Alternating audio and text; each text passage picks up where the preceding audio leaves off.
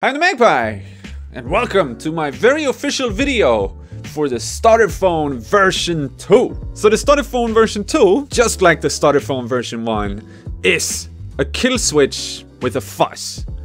But the Stutterphone version 2 is also a looper. But it's not a looper of the audio, instead it's a looper of the silence. So in this video, we're gonna start with going through all of the controls. Then I'm gonna play more sounds through it to sort of explore what it can do. But then I also want to show you how it works, maybe. But there is a link in the description to magpiepedals.com where you can pick up one of these for yourself if you feel like. Well, yeah, we are now, however, going to jump into showing you the controls. And to help me be super efficient with doing that, I'm gonna have this arpeggiator being played instead of playing guitar, and then I'm gonna cut to playing guitar, don't worry. So when first plugging in the Stutterphone, it works just as the version 1. You start it up, and you can kill the signal with the big red button, or with the rotary dial. And that is the Stutterphone in its essence. The USP being that the kill switch is this lovely big red button from an old vintage rotary phone. In version 1, I also included a fuzz, and that fuzz is also in here. But what's new for the version 2 is this knob right here, that is a mix knob, so you have a clean mix. We can introduce some fuzz. And then we have a fuzz knob and a volume knob. And the fuzz knob simply goes between two different fuzzes. So a sharper one to the right, and a thicker one to the left. What is also new for the version 2 is the way that I am killing the signal. So in the version 1, I was simply mechanically cutting the signal. Whenever you press this one, through the original phone mechanics on the inside, I cut the signal. But that can introduce a click sound whenever the sound latches back on. You might have noticed that in a DAW or whatever if you simply cut a piece of audio. So now instead I developed an electronic silencer that makes it so you don't get that click sound. However, if you start introducing a lot of fuzz and stuff, especially if we don't play anything,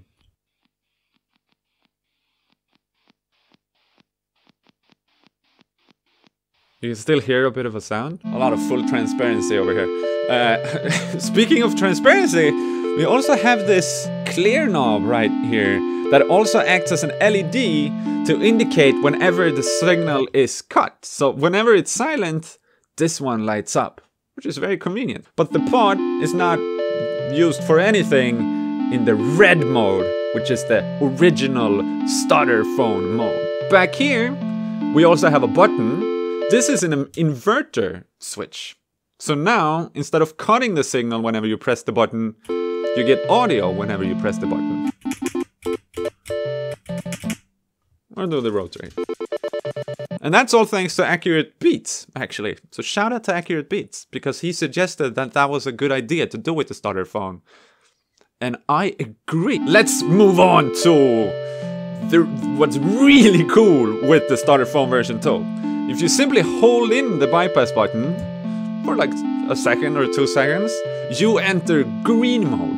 And green mode is a loop mode. So now this clear part over here sets the length of the loop. And it's being indicated by this LED blinking orange.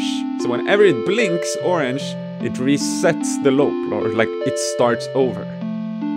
So as you can see, it can go very fast. And it can also be up towards quite long, which is fun to do. So what happens in loop mode is that you record button presses with the big red button. You don't do anything with the rotary disc yet.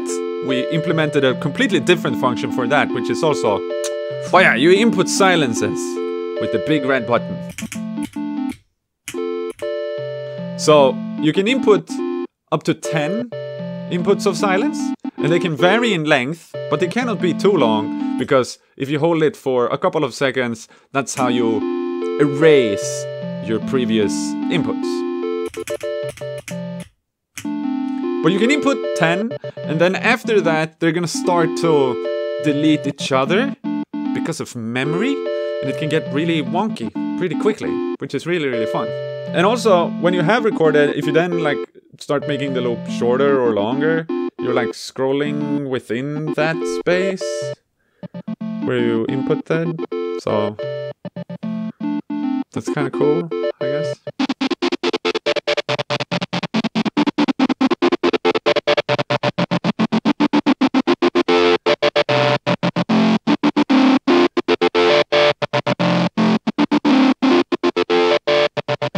And simply based on how good our human brains are at starting to recognize patterns, it becomes safe in a sense, even though it's so human and random with just based on what you put in. However, to top it all off, what we did is we of course made it syncable. So if you have one of these, which is just a 5-volt clock source, like a gate clock, I am now going to sync it to the tempo of the arpeggiator. And then you can just see here that it's now blinking in tempo. And right away, the tempo of whatever loop you put in, however random it is, what you do, it's gonna start to feel like it's a glitchy rhythm that is just part of what's going on when you start syncing. And this is where we really went the extra mile with the Rotary, because what the Rotary does is that based on the numbers, it's gonna count the inputs from the clock and it's gonna skip as many as the number that you put in. So if I input 2, it's now gonna count 2 of the inputs to skip, and then it's gonna start over the loop. So in a sense, you are dividing, or whatever. You're just skipping steps. And then simply by going 0, we're back to just counting all of them. And then, I mean, of course you can invert it in green mode as well.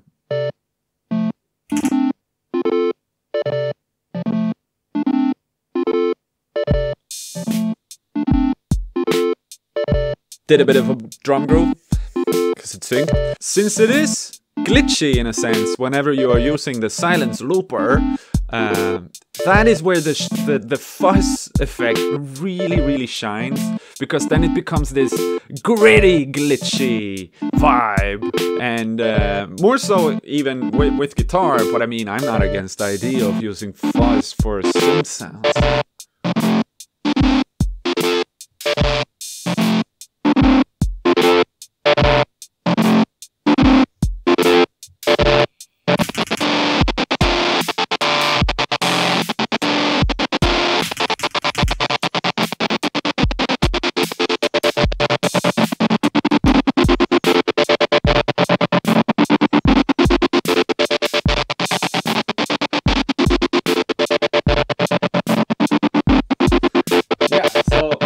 Even with as primitive of a sequencer that I put in there right now, it's really fun actually to play around with already. But let's cut to me making guitar sounds with it, and then I also want to cut after that to Bassmaster Andreas playing some guitar and bass through it, because he visited a couple of days ago and I had him for the first time try all of the Magpie Pedals pedals. So and that was just his very first experience with it. So let's see how that sounds, because I think that can be like a, I don't know, fun thing.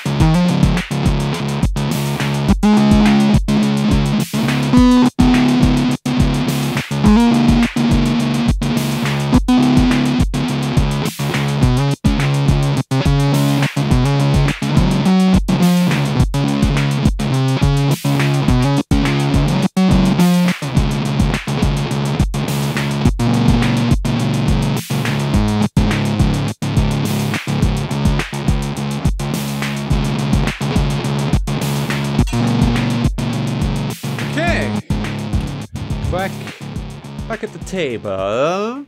So I want to end these videos with showing you a bit of an inside look and talk a little bit about that, because it's fun and hopefully inspiring. Me and Analog Weapon being the co-host of the Almost Viral podcast, and also my dear friend who has helped me with developing all of the Magpie Pedals second editions. Like, many of the updates are all thanks to Analog Weapon, so enormous shout out.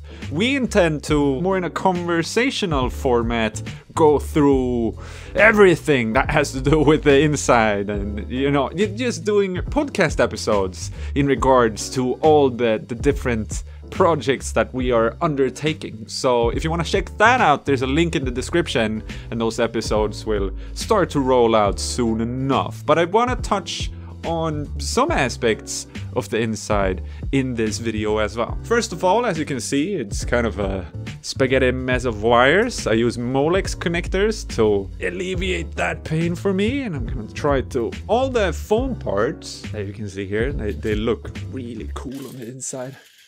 Yeah, stuff going on.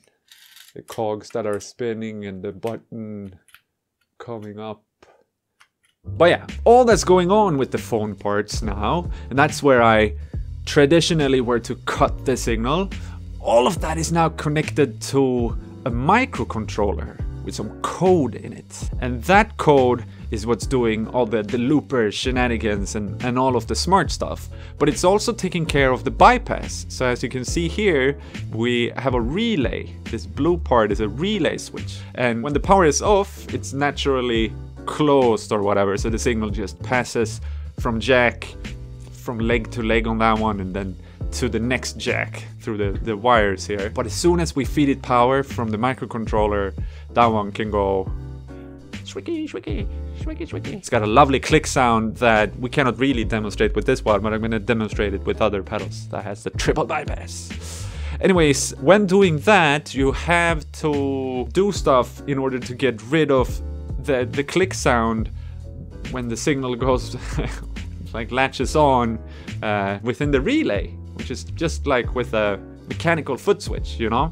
So after having done a bunch of research on that and read through forum posts on how people generally do it, I instead opted to actually develop my own with just a MOSFET transistor and a capacitor, because on a breadboard, that's how I got the best results in my opinion. And after having done that, because that's something that I then implement in all the different Magpie Pedals because they all utilize a relay switch for the bypass system. After having done that, it was such a natural conclusion to just use that as the effect for the Stutterphone.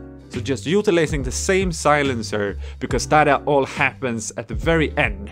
So right before this output wire, I should say. So anything can happen before that happens, because it would just pull down the signal to silence with a bit of softness and latency. Oh, blah, blah, blah stuff.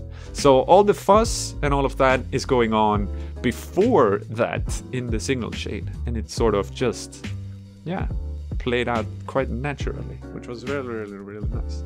As you can also see, the PCB has this quite funky shape where it goes from here and then it also actually goes underneath the foot switch. Like it was just interesting trying to fit everything that needs to be fitted in the Stutterphone with all the stuff that is going on a PCB. So I'm intending to do like a build video also, where I simply record, you know, putting in all of the components in a PCB and then drilling the box and stuff like that. So that's coming up soon, where you can maybe get even more of an understanding of the effort of building stuff. But yeah, you can already see some of my design choices in regards to the PCB. Like I choose to put as many resistors as possible in a row to make it really easy when I build it, and then, you know, separate out the different things on the PCB to sort of get a layout that is natural for me when I build it, because that's essentially,